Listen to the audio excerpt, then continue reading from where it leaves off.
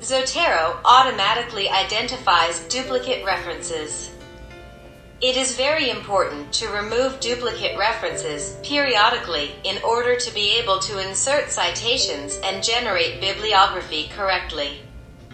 You will find duplicate references in the Duplicate Items folder.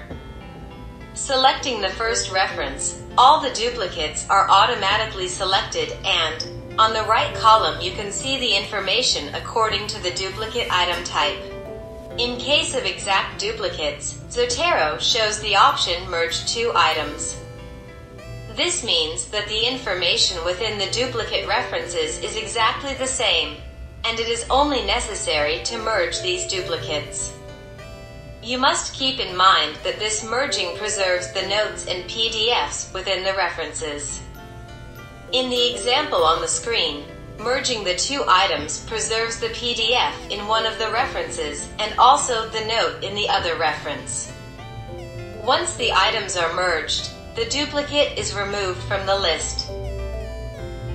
In case of not exact duplicates, not all the information of the references is exactly the same. Zotero provides the possibility to view differences between the two versions by clicking on the icon that appears next to each field with differences. In this example, you can see some differences. In the journal abbreviation field, the title of this item is, in fact, abbreviated, but the title of the other item is not.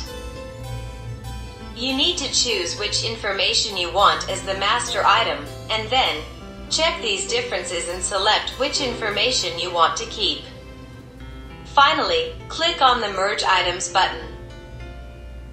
Once all the items are merged, you will see the discarded items in the trash. You can delete them permanently or restore them if you wish. If you restore them, they will appear again in the Duplicate Items folder.